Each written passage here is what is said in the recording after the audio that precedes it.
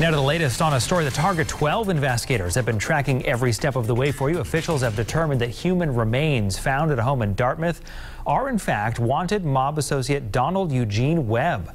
We told you last week when and where the remains were found. The home belongs to his ex-wife Lillian.